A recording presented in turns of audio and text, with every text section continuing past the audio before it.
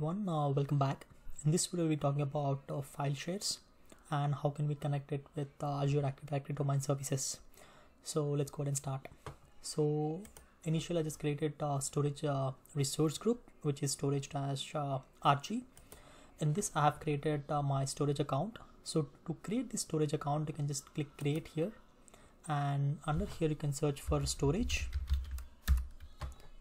So you can click the storage account, click create, and you just need to give your name here. That's it, and select the resource group that we have created, which is storage rg, and that's it. You can just review it and create it. Everything will be done default, which we have talked about this in the previous videos. So once this is done, you just need to review and create it. Error is because you didn't give the name, so that's the reason.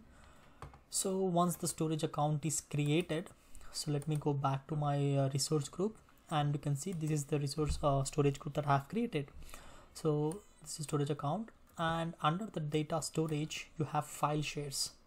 So click that, and you can see under the file shares you have like I already created one, which is file share 1.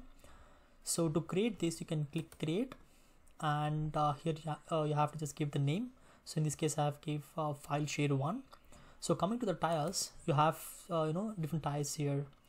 So basically, if you talk about the hot, so the tire is optimized for frequent access and is designed for the workloads that require high performance file storage, and it has higher storage cost compared to other tires, but provides lower access costs. On the other hand, if you talk about cool, so this tire is optimized for infrequent access and is designed for workloads that require data to be stored for a longer period of time, but accesses less frequently. So it has a lower storage cost compared to hot tire, but higher access costs. On the other hand, if you talk about the transaction optimized, so this tire is optimized for the workloads that require a higher number of transactions per second and is designed for applications that need low latency file access. So it has a higher storage cost compared to cool tire, but lower access costs. So that is the difference between these two. So I'll just leave it as default, which is a transaction optimized, and you can just create the name here and create. So that is how you can create it. And once it is created, you can see here under the file sharing settings you have Active Directory, which is not configured. So you can click that. So here you have various options. So Active Directory domain services, Azure AD, Kerberos. So coming to the first one, Active Directory is centralized directory service that allows administrators to manage users' account, computers, and other resources within the organization. So it provides a secure way to authenticate and authorize users to access file shares and other resources. Coming to the second one, so it's a cloud-based service that provides a similar functionality as AD, but is designed to work with Azure VMs and other cloud resources. So it allows a user to authenticate to file shares and other resources using their Azure AD credentials. Coming to the third one, which is Kerberos, it is a network authentication protocol that is used to provide secure authentication to file shares and other resources. Azure AD Kerberos allows user to authenticate to file shares using Kerberos authentication.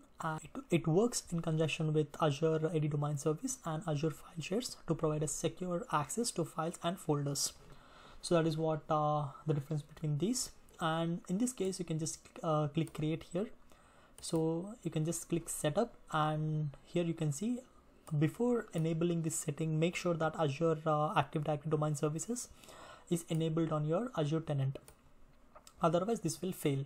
So you just need to click here and save it once you have created this domain services. So I have already created it, but still it's in the progress. So obviously I'll be getting it since it's not deployed now.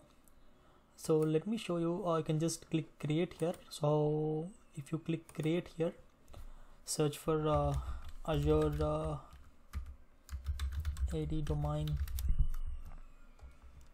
services. So you can read about this Azure AD domain services.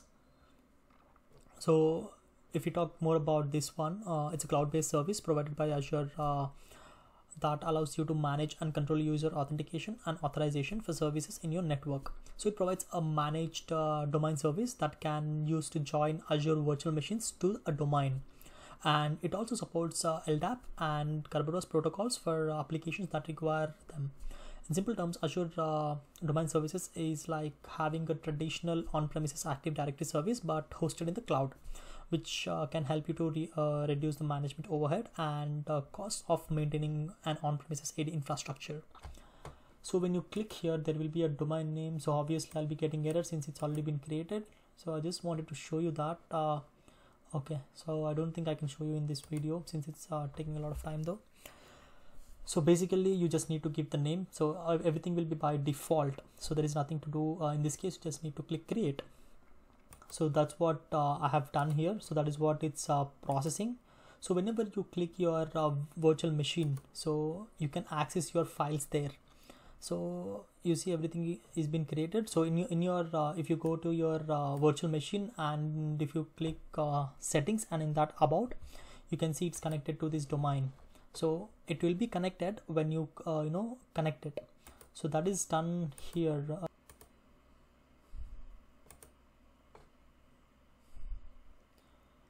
So here you can see, you can just click Active Directory. It's obviously showing error because it's not configured yet. So you can just click show script and paste it in your virtual machine. So that's how you can get connected, and you can add the files, and you can obviously it will be reflected in this cloud. So yeah, so today's video is just for the theoretical, how it actually works. So yeah, so this is how you have to create it. So in coming videos, I'll try to talk more about these services. Coming to this video, I hope you guys understood the concept of today's video. If you like the video, please click the like button below, and if you're not subscribed to my channel, please do subscribe to my channel, and please share the video. Thanks everyone.